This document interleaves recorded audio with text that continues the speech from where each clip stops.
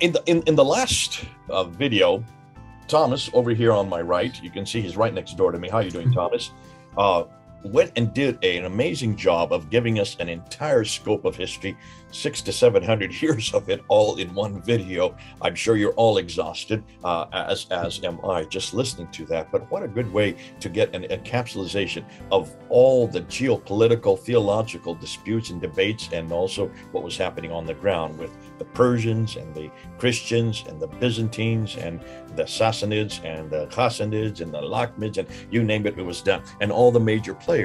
And now what he's going to do, he's going to go back to the 7th century, and rather than just look at what was happening politically on the ground, he wants to now unpack what was happening theologically.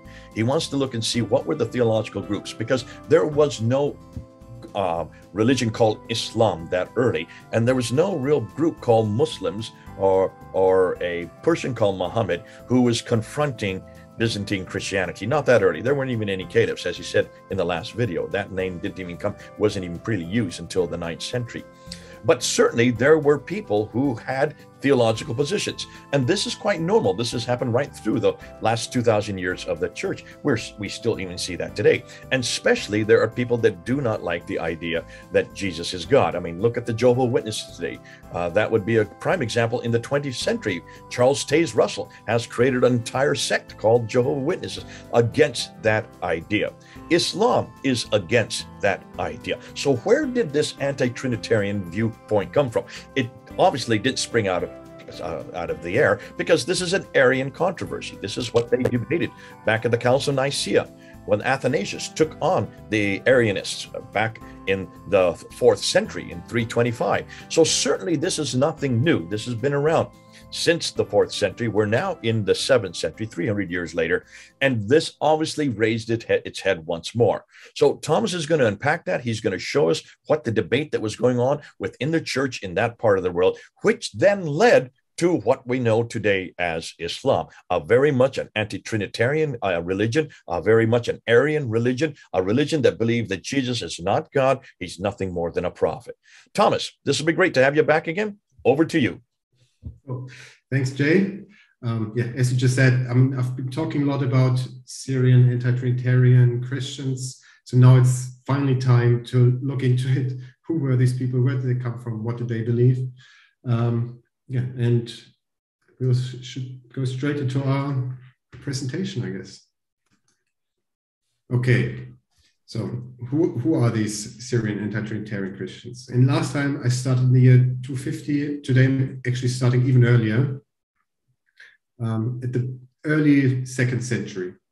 That's when we get our first glimpses into who these Syrian anti-Trinitarian Christians are, where they come from. It's still, so there aren't really any writings left, they didn't leave any behind, because they just weren't copied, and there's this survival bias, right? So what would later become the Catholic Church would obviously only copy, or mostly copy stuff that would align with their theology and not something that they would deem heretical, right? So there's this survivorship bias. So we don't have any direct sources from the 2nd century, but we can piece it together a little bit. And one way of doing it is looking at Syrian theologians of the time, even though they weren't anti-Trinitarian, but who still had this Syrian mindset, if you will, who were taught in this Syrian tradition. And one of them is, for example, the one who's on the picture right here. That's Ignatius of Antioch. He's the 3rd patriarch and bishop of Antioch after St. Peter, and he died around 115 AD. So we're really early in the church history. And even though he is not an anti-Trinitarian, there are some things that in his writings that sort of give us a hint. So, for instance, he believes very much in a theology of proving oneself. So proving oneself in the eyes of God by following in the footsteps of Jesus. So that's something that we will find out is like a very, very important part of this anti-Trinitarian belief. Also, what we see is some terms being used. So, for instance, Jesus is the servant of God.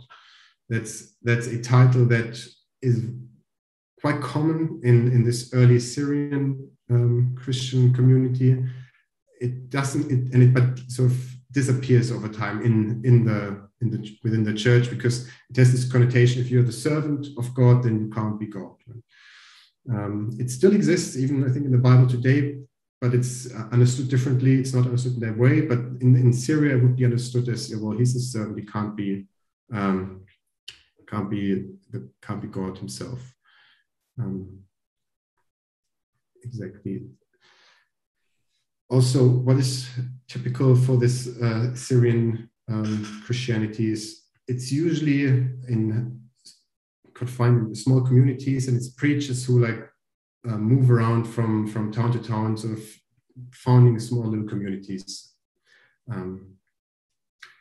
These Syrian Christians, so unlike the Greeks, at this time, basically we have sort of this Syrian side of Christianity and the Greek side of Christianity, and Greek and Latin, but we're looking at the Greeks because that's the area we're in.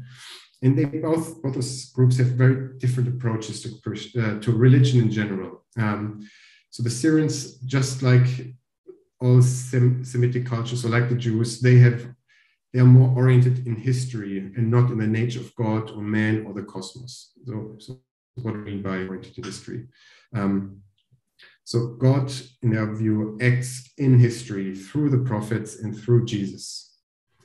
And it is sort of your responsibility now to understand what God does and why he does it, and what does it and draw your conclusions from it. Like, what does he want from me? And Jesus now offers sort of a template. So his life is the perfect life, sort of the perfect life as God would want you to live yours. So you follow in Jesus' footsteps. You prove yourself worthy in the eyes of God, right, by following in Jesus' footsteps. And that's how salvation is achieved in this Christology. So it's not by the sacrifice of Jesus or by his incarnation or anything like that. It's by proving yourself worthy, by following in Jesus' footsteps. So they are anti-Trinitarian and strictly monotheistic. So they reject this idea of a Trinity. Although, all of what I said, it's still quite blurry at the beginning of the second century, right? But we actually do get a better picture with this guy. So on this picture, you see, this is a 18th century rendition of Paul of Samosata, and he is one of our best sources for this anti-Trinitarian Christianity. He was actually the Bishop of Antioch he was made Bishop of Antioch in 258. And at that time, the Bishop of Antioch was one of the highest positions that you could have in Christendom, right? So there was, maybe the Pope was already slightly above him, like the Pope in Rome, but then basically was already the Bishop in Antioch. That was one of the most important Christian communities, and hence their bishop was one of the most important figures. So I think at that time it was basically three cities. It was Rome, Antioch, and Alexandria, those three bishops were made up the highest ranking church officials, if you will. I mean, it wasn't really like a church structure as we know today, but people would look up to them, and they would have their voice would have a lot of weight. However, he was denunciated at two synods in Antioch, once in 264 and 268 for his Christology. So that tells us two things. A, he was popular enough in his form of Christianity, was popular enough to make it to the top of sort of the church in Antioch, but there was also a lot of pushback against him. He rejected a physical interpretation of the title Son of God. He believed that God is unique, and he rejected the Trinity. And now I'm going a bit into the Logos, right? So I hope most people know, but I want to give you a quick background on what the Logos is. So Logos is a Greek word with a lot of different possible translations. So usually, typically, when you read the Bible, it's translated as word, right? But it's not in Greek, it's not a word in the grammatical sense. That would be lexis. But still, in philosophy, this has a long tradition. So going back in the 6th century BC, and maybe even before that, it was used to mean something along the lines of reason or reasoned debate. But really for the Christians, what when become interesting for them, or actually before the Christians, it's the first one who brought this concept into the realm of sort of this Semitic landscape was Philo of Alexandria. He was a Jewish philosopher and sort of the post-child of Hellenized Judaism. And he followed these Platonic ideas of the distinction between perfect form and imperfect matter. So God is like the perfect form and earth is sort of imperfect matter. And there's a large gap in there which needs to be bridged. And for Philo, this bridge was the Logos. So that for him was the highest of the intermediary beings. So there are also angels and cherubs and but the Logos was the highest of these intermediary beings, and he called it the firstborn of God. And this Logos also acted on behalf of God in the physical world, and Philo identified it with the angel of the Lord in the Old Testament. As the angel of the Lord, Philo thought this would be the Logos. And Philo believed that the Logos was God's instrument in the creation of the universe. So some of those things might sound familiar, some maybe not so much. So obviously in Christianity, we have the Gospel of John, which starts with, in the beginning was the Word, and the Word was with God, and the Word was God. And this Word is the Logos, right? So oftentimes also it's not translated at all because translating it as word is sort of limiting, right? So very often it's just, you can also read it, in the beginning was the Logos, and the Logos was with God, and the Logos was God. And for Trinitarian Christians, the Logos is Jesus Christ, right? Or rather, Jesus Christ is the incarnate Logos. Exactly. But that's something these anti-Trinitarians would reject, right? I mean, they worked a lot with this term Logos. That's why I'm bringing it up. And we have those documents from the synods in which Paul was denunciated. So that's why we have a good idea of what he believed in. So Paul believed that the Logos is only an instrument of God. So similar to Philo, unlike Trinitarian Christians. He believed that the Logos inhabited the prophets and Jesus. So he says they dwell in them, but in Jesus, this connection was deeper than in the previous prophets. He rejected Jesus' pre-existence. So he's not the Logos incarnate. He says that Mary didn't give birth to the Logos, only to the man. Right? So he's not divine. Christ became great through wisdom in his view, right? So he's like us, but better in every way. And that's why this connection to the Logos was so deep within him. So, so Jesus became the Christ in Paul's view through his obedience. And by that he means through learning the scripture, through following the law, he achieves wisdom and obedience. So it's not part of his nature. It's not that he was born divine, born as the incarnate Logos. Yes. So that's sort of the gist of it. So this Logos comes up again and again. And you mentioned Arianism before.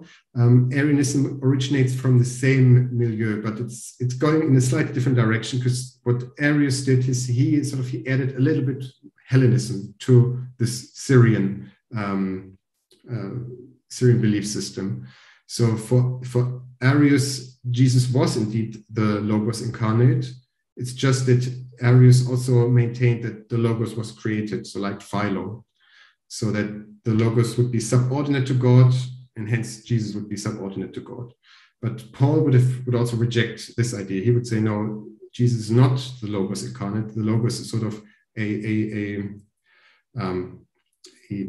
tool or a force emanating from God, not like a separate entity as such, and it dwells in Jesus. So that's what Paul Samosata would believe. Now, when we look at Persia again, so there we see the Christianization. The first Christian evidence that we find in Persia is actually around Aramaic-speaking synagogues. So that's why we can sort of assume that it was the Ebionites, so those are the Christian Jews or the Jewish Christians, whichever way you want to phrase this, so that they were the first to proselytize in Persia, but they soon sort of disappear. The bulk of Christianity in Persia comes through a trade. So along those trade routes, obviously religions typically spread, and that's also what happened here. It happens via the deportations. That's a very important part, which we talked about last time. But also by emigrated people who, like, whenever there are persecutions in Rome, people would move to Persia, basically. Or at least if they live close enough to the border that it becomes feasible. Because also if they just move over into Persia, there are also Aramaic-speaking people, right? As we've seen last time, it's one big cultural area. So it would be easy for them to move back and forth. Exactly. Now, from the 2nd century onwards, what we also see in Persia is spread of Gnosticism, which was both influenced by Hellenism and Persian tradition. So now that's something, if it was something completely different, it's also technically or often under the Christian umbrella, sort of, but that's like its whole own little thing. So then in the 3rd century, Manichaeism develops in Persia. That's a new synchronous religion with a lot of Gnostic influences. And it becomes sort of a main rival for Christianity for quite some time. And it actually spreads from Asia to Northern Africa and Italy. And I think that even in Spain, and they found evidence of Manichaeans. So at one point, it was really a big competitor, but then eventually it also waned away. But what's now more important for us and the development of Islam is that in the 2nd century, this radical ascetic Christian sect forms in Syria, the so-called Encratites. So they are often very anti-Jewish. They are, ascetics. So they reject the consumption of alcohol. They have very strict laws, particularly on women. So, this is a Christian sect, again, anti-Trinitarian Christian sect that forms around this time. And in that context is the Diatessaron is written. So the Diatessaron, that's a gospel. So it's it's a narrative woven out of the 4 canonical gospels, but it's like a single narrative. And it's written in Aramaic, and for the longest time, this is the only Aramaic gospel out there. So most Aramaic-speaking Christians would use the Diatessaron for centuries. Eventually, it gets banned as heretical, and then the canonical gospels are translated into Aramaic as well, but that's still centuries away, and it only affects the Byzantine Empire, not the Persian Empire. So in Persia, the Diatessaron basically is used until the end, at least by those Syrian Christians. Now, starting to 50, the Roman Emperor Decius systematically persecutes Christians. Again, many move and flee into Persia. During the 3rd and 4th centuries, Syrian and Greek Orthodox strands become dominant. So now that's in the West, however. Right, so in the Byzantine Empire, the Syrian anti-Trinitarian Christianity sort of dies out after the Council of Nicaea. For them, like after Nicaea, there's really no way to go for them. So Paulo Samosata, he was still before the Council of Nicaea. He could become bishop. After Nicaea, that would have been impossible, right? There's nowhere to go for them. So again, these people then move into Persia. or convert, I guess, but a lot of them move into Persia. And in the 4th century, we can really say that by now, really Christianity has established itself in Persia. We know of lots of bishops. It's still in the 4th century not as hierarchical. It's not as structured, not as fleshed out structure as in the Byzantine Empire, but it's getting there. It's getting there. Now, in 410, we have this Council of Seleucia Ctesiphon, which we've also talked about last time. And what this means is now the Church of the East is sort of officially separated from the Church in the West. Right? So it's separate, it's sphere, sort of, yeah. However, the Church of the East does adopt the Council of Nicaea, which means it's Trinitarian. And that's most likely a result of the Persian Christians being a mix of Greeks and Syrians. Because with those deportations, there were also a lot of Greeks or Greek Christians being deported. And up until 410, they basically had completely separate church structures. So they were not intermingling. They had the Greeks and the Syrians in Persia had their own congregations throughout the empire. And that's obviously not something that the Persian king liked. He wanted one church for Persia, which would be sort of put in opposition to the church in the West. And this turns out to be a Syrian church because the Syrians are the majority, but the Greeks need to be on board. So that's probably why they adopted the Council of Nicaea. And also, even from the West now, in the Byzantine Empire, the Syrians already sort of were getting to the point where they were all Trinitarians. And that was also then now moving into Persia slowly. So it was just it was the smart move to do, I guess, to go Trinitarian, because that's the majority of your Christian population, but not everyone. And that's important because there were still anti-Trinitarian sects who were then very much alienated, right? So up until 410, they were just regularly doing their church service and everything. And now all of a sudden, this church organization comes in and wants to take over and tell them that they can no longer sort of live their anti-Trinitarian Christianity. So they maybe radicalize is too strong a word, but they isolate and they become resilient, if you will.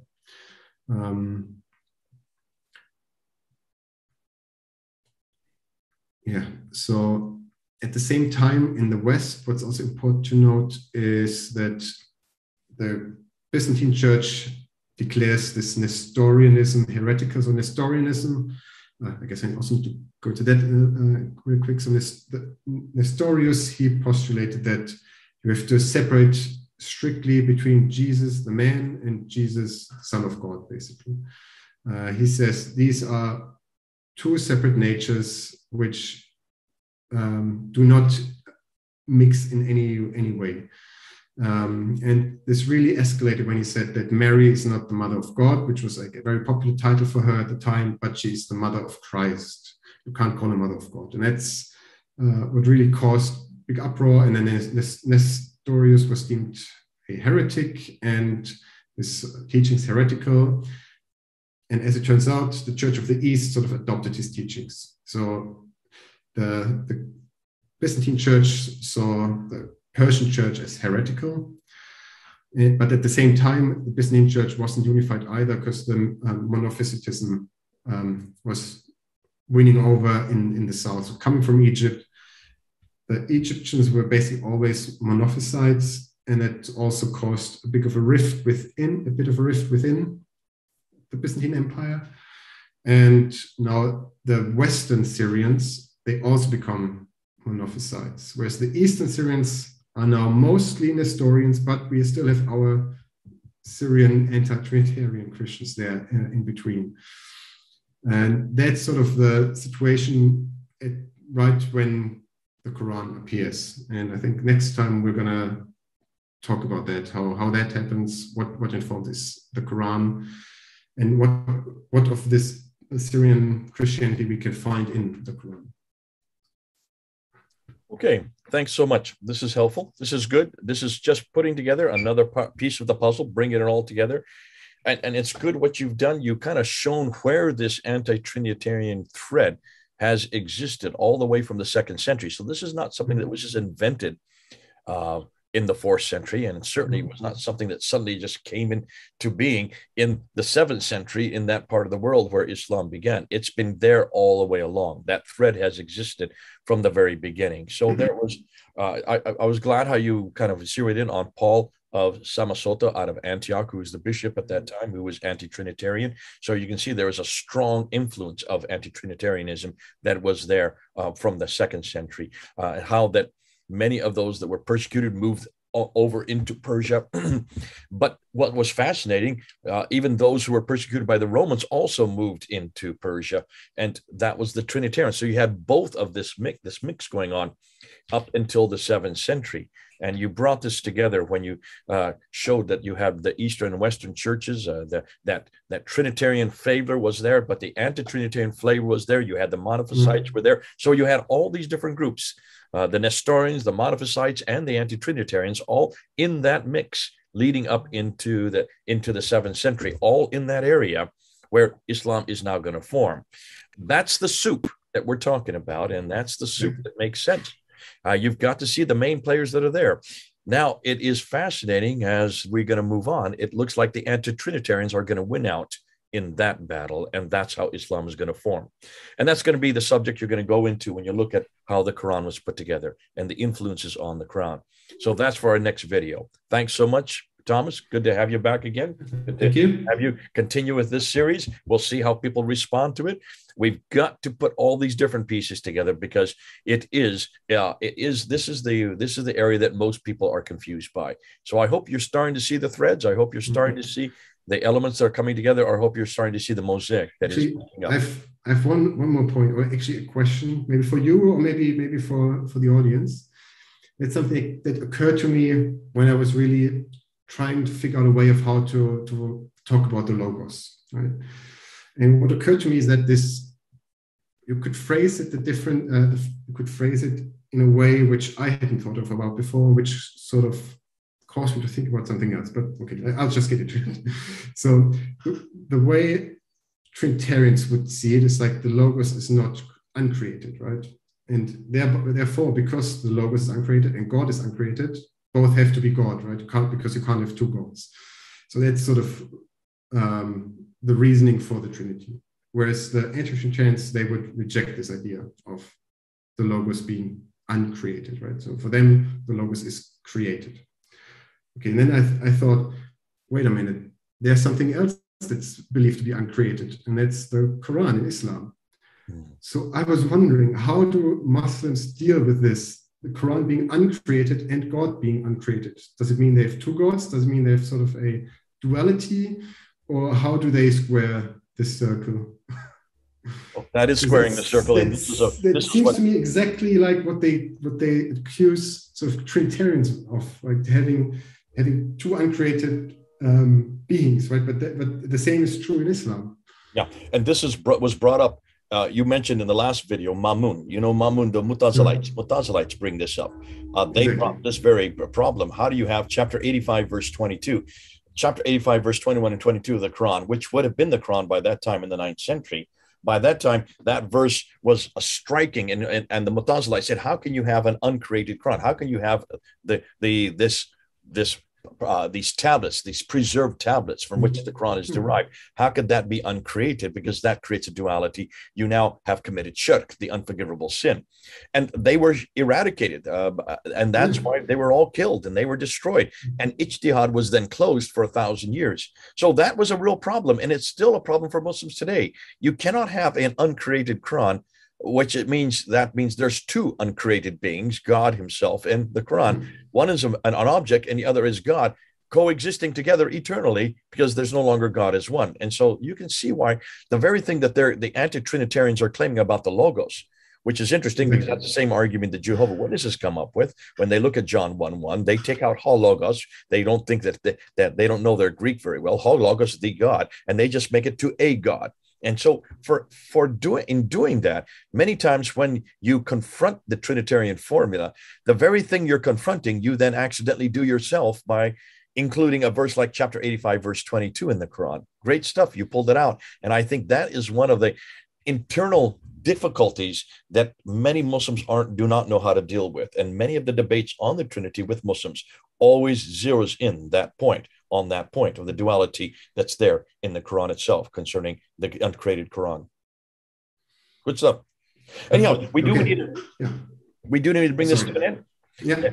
But this is good because we are now finding that the political soup is similar to what is going on with the theological soup. Both of these milieus are percolating there in an area, and remember, an area that really had no real control. There is no Byzantine control in this part of the world in the 7th century. Heraclius, who destroyed the Sassanids, then pretty much gave it back, pulled back, and let the Arabs take over.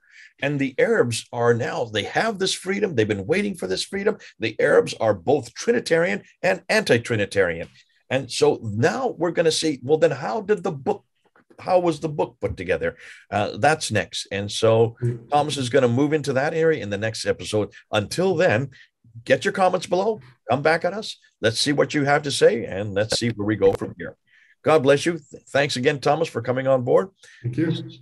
Thomas and Jay, 4,000 miles apart. Over and out.